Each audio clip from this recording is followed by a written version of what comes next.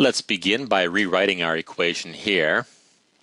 Now our first step should be to eliminate the square root sign. We can do this by squaring both sides of our equation. When we do this, we get the following equation. From here we can set our equation equal to 0 by subtracting x squared from both sides, subtracting 6xy from both sides, and subtracting 9y squared from both sides. We now have an equation equal to 0. From here we can factor this as follows. And from here we can conclude that x minus 2y must equal 0.